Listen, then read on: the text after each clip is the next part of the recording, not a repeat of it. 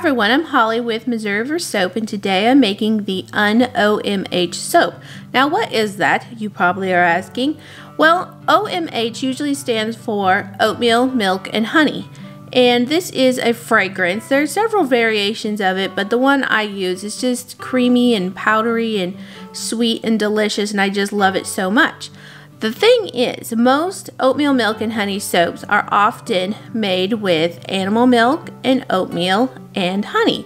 Well, I make a vegan version with coconut milk, and I don't add any oatmeal and I don't add any honey, so thus the UN-OMH soap.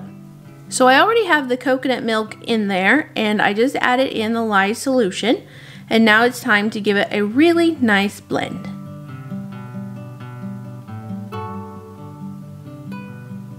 I'm working in stainless steel pots now because I needed the size. This one is a 16 quart and it is filled right to the brim.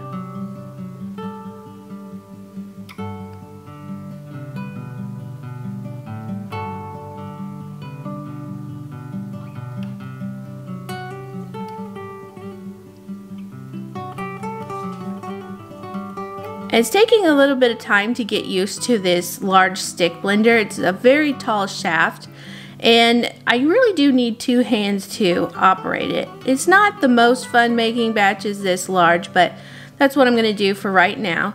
It's actually quite heavy. These are about 40 to 45 pounds in the pot, and so you can see here I'm really struggling trying to get my bearings on how I'm going to grab that little sucker. And there we go. Whew. I do hold my breath every single time I go to pour for that first time. It is very heavy, and I do have a couple of injuries from hauling the large buckets around and lifting, and I just gotta say, 45 pounds in this position and in this pot is a little awkward for the body.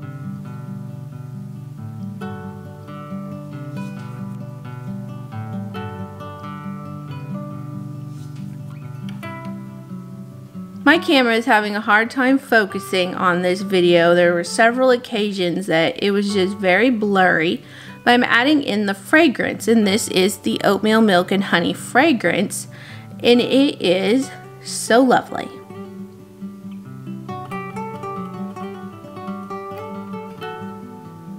Now I'm adding in some titanium dioxide.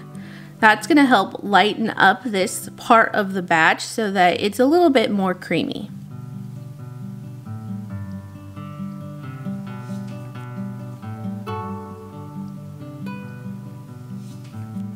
So I went ahead and left this in because you can still see it pretty well, but unfortunately it is a little blurry.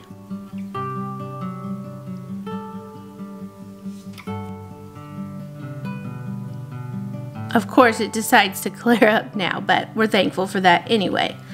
So now, looking back on this batch and previous batches, I believe that I was supposed to add a little titanium dioxide to this part of the batch too. So both parts were going to have titanium dioxide, but one was just going to be a little bit more than the other. And so the end result of the soap is different, but it's still quite beautiful, and now hopefully I'll remember that for the next time.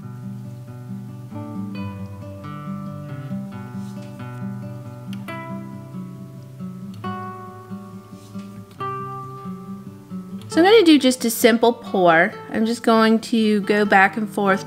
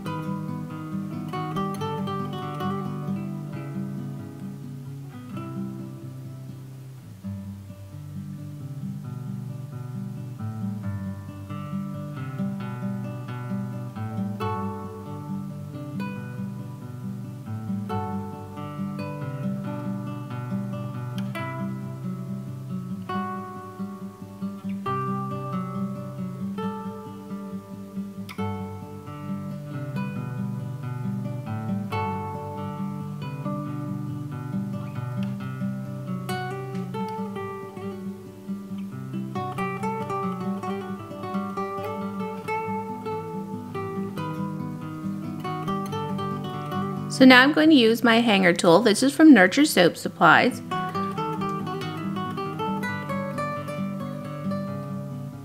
Here I'm doing pretty wide loops just from the top down to the bottom.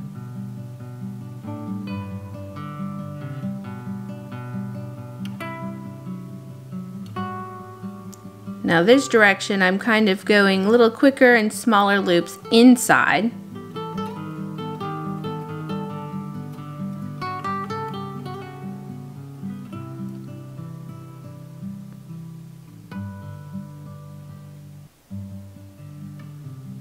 I ended up swirling it quite a bit, but the batter was very thick, and usually can get away with more swirlies when the batter's thick.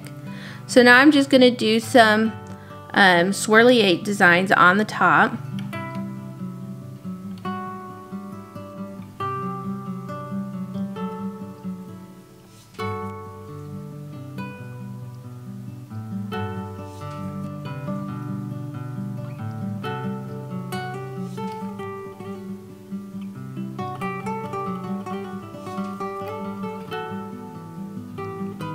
I do get 5 loaves from this batch, so I'm just kind of guessing where those are going to be. I noticed here, your brain just was like, do not compute. I could not get those 8s going there. I've always been like that. Like I can do a design for a little while and then my brain is like, what are we doing again? So now I'm just cleaning off the edges. It just makes for a nice finish to the soap. And when the soap is solid and then I pull away the freezer paper, I don't have a bunch of bumpy ridges on the edge. And so I don't have to break those off. I don't have to bevel those down. It makes for a nice finish.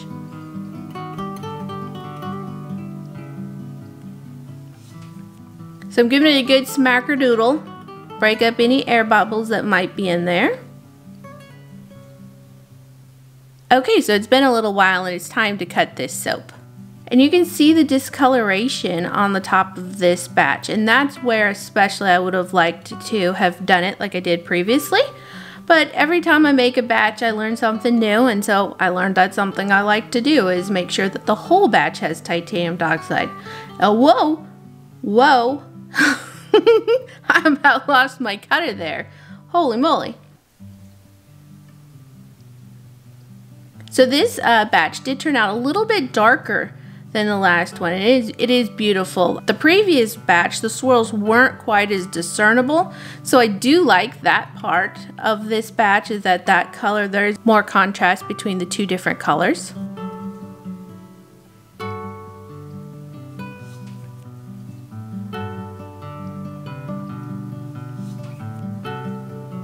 Okay, so see here, you can see that the vanillin has discolored the soap where the air has infiltrated it. Here's one of the bars that I cut from before, so you can see it's all very uniform.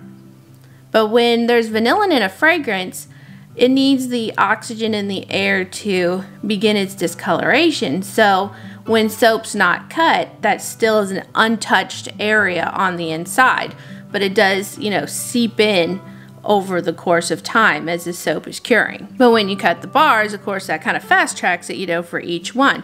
And you might find that when you're using a soap with vanillin in it, where it discolors like this, after a while you start getting into the center of the bar, you may find that it's quite a bit creamier and lighter than the outside. So I'm just making up some samples here.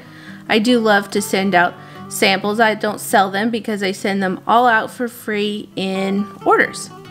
It's a little gift from me to you, and that you can try something that maybe you haven't tried before.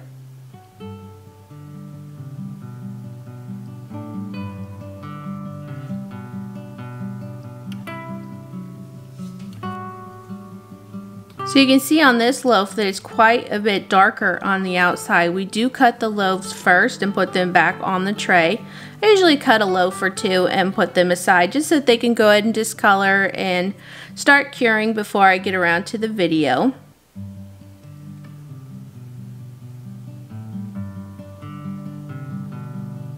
Need to get this tray moved around because it was really annoying me having to stretch clear over to the other side to put the bars down. So here we are on the last loaf, it looks like.